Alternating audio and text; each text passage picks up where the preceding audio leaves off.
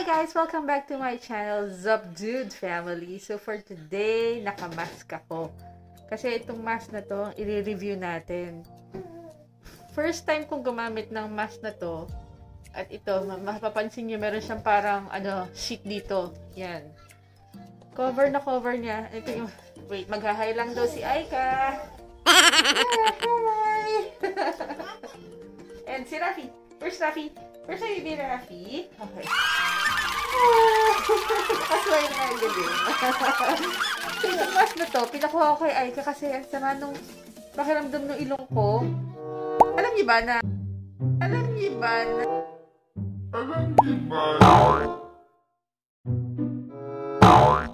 yung ilong pala natin, ang dahilan kung bakit may mga matatangos ang ilong at may may mga na ilong, flat nose, katulad ng sa akin. Wala akong masyadong buto dito. Dito, walang buto.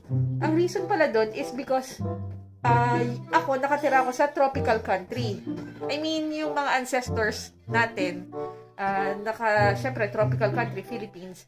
At kapag ganun yung klima sa lugar nyo, bali nag-evolve daw yung mga tao na hindi nila kailangan na matangos na ilong. And yung mga nasa klima naman na malalamig or matataas nasa upper hemisphere at saka sa kaya matatangos yung ilong nila kasi because of snow.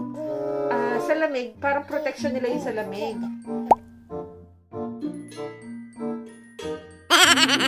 And napansin ko nga naman, dahil dito kami sa Japan naka-base ngayon, every time na magiging malamig, sumasakit yung ganito ko, na parang, sakit-sakit, ang sakit-sakit talaga, na parang magiging hanggang dito yung sakit, every time malamig lang.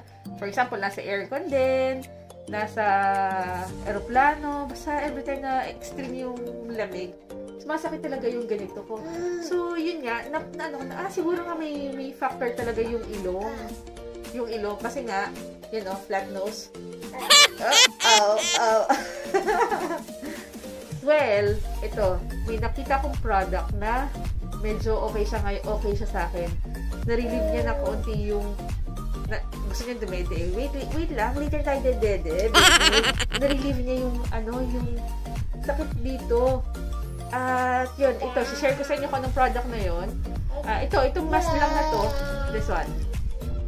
Ito ay yung Kao Gentle na gentle. Okay, ayaw mag-focus. Ayaw mag-focus. Ayaw mag-focus. Gentle, anyways, Gentle Steam FaceMask. Gentle Steam FaceMask siya. Yun ang pangalan niya. And kung mapapansin nyo, nakita ko lang siya kasi marami ka ditong mga products na mabibili mo na meron talaga siyang illustration. Yan. Katulad yan, nakita ko. Uy, parang mainit. So, i-try ko nga. So, ito kakatry ko lang. First time kong i-try. Dapat ipapatry ko to kay Sasa. Kasi last time, hindi siya makahinga. Tutulog na. Sabi ko, sana nalaman ko agad itong product ito para napatry ko sa kanya. So, ako yung first na nag-try. Wait lang, Rafi. Ako yung first na nag-try nitong product na to. And nakita ko yung ginhawa niya. Na sa loob, mainit siya sa loob. Na parang yung hinihinga ko, mainit. So, it will reach 40 degrees Celsius for 15 minutes. 15 minutes siyang ibababad sa face ko. And yung yung ilalim niya, mino-moisturize na rin niya yung skin ko. Kasi, Kao, K-A-O na brand, siya ito. Siya, diba? Kilala natin siya as, this one, itong brand na to. Ayan. Kao. Kita niyo ba? Ay, ayaw talaga mag-focus. What's wrong with my... Kailangan ba talagang gantuhin?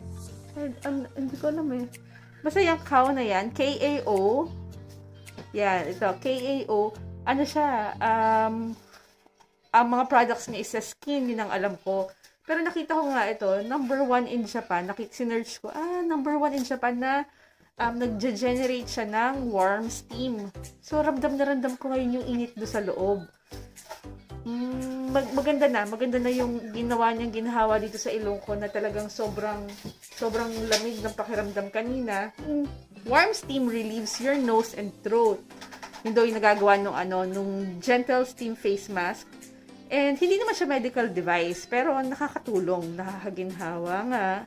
And perfect siya for bedtime kapag tutulog ka na and nakakaramdam ka ng colds and cough, yun. Maganda siya. Tapos yung ito, napiprevent din niya, yung mask na to, napiprevent din niya yung airborne viruses. Tapos, immediately after opening, ito, pag inopen mo yung mask, na agad, pag tinignan mo, magre-release na agad siya ng steam. Tapos, mabilis siya. In just 6 minutes, marireach na yung 40 degrees. Tapos, komportable pa nga yung feet. Bukas ko, meron na siyang dito.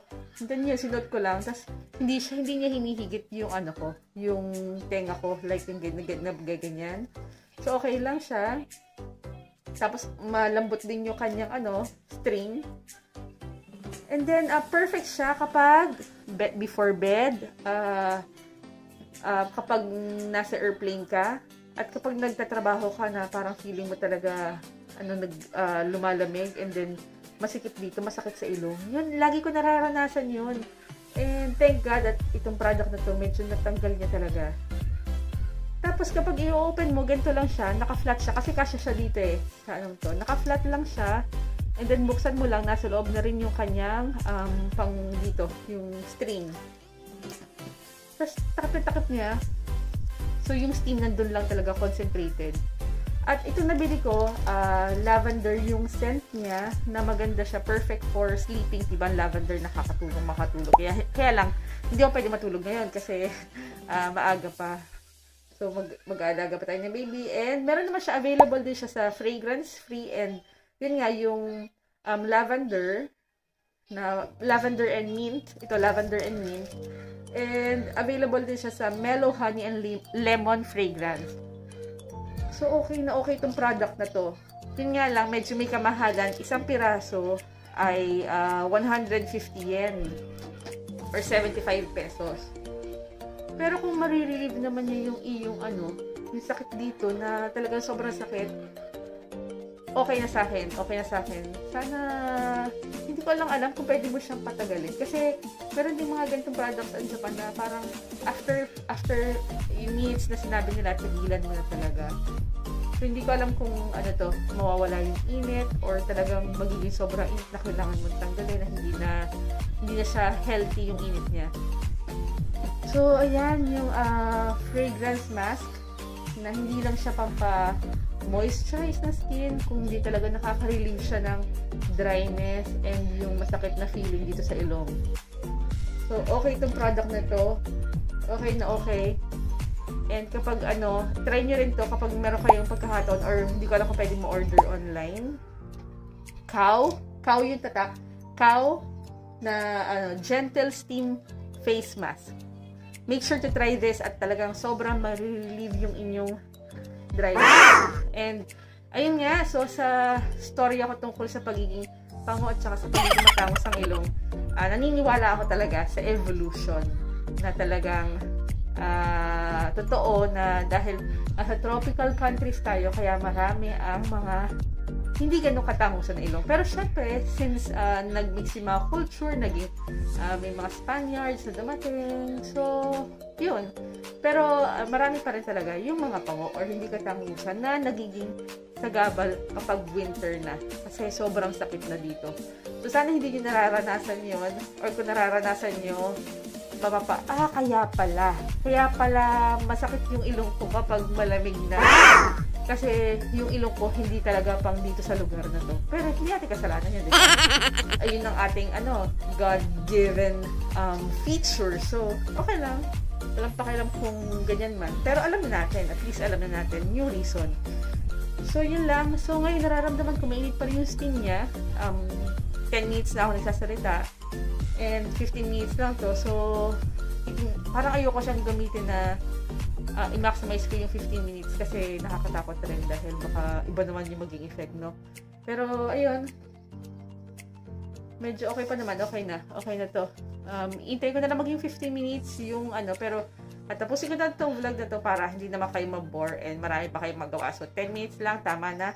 See you again tomorrow for our next vlog. Gusto ko lang talagang i-share sa inyo itong Gentle Steam FaceMask. And see you. And ito, hindi pa ako nag-headband lang ako to cover up my unruly hair. So, bye! See ya! Update lang, after 15 minutes, tinanggal ko siya. Kasi parang nawawala na yung steam niya eh. Pero hindi ko pa siya tinapon. And then sabi ko nga, mag-update ako. And then nung sinuot ko ulit, may steam pa rin siya. So, siguro hindi siya 15 minutes nawawala. So, i-keep lang muna natin. Kasi sayang yung steam na mainit na steam na nandyan pa rin. Pero nung pagtanggal ko kanina, ang sarap ng feeling ng skin ko. Na parang nagpaspa. Parang ganon. Pawis na, alam mo na, parang nag-tighten yung niya. So, keep ko pa rin siya. Kahit nalagpasan ng 15 minutes. At nung pagkabalik ko, nung sinuot ko ulit, parang lumabas ulit yung amoy ng lavender.